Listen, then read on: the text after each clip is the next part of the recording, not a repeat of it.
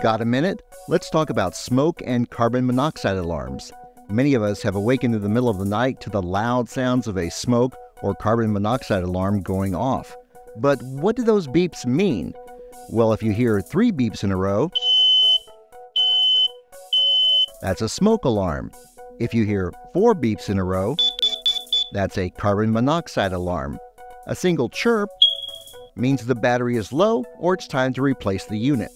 Some new alarms have voice recordings to give directions. Others can shake your pillow or alert with flashing lights. Alarms should be installed on each floor of your home and inside and outside each sleeping area, not just bedrooms, but any place used for sleeping. If you have an attached garage, put an alarm in there too. Whenever you hear an alarm, get out of the house and call 911.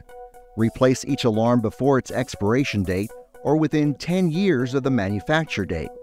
Test alarms once a month and replace batteries once a year. For more information, visit the State Fire Marshal's website.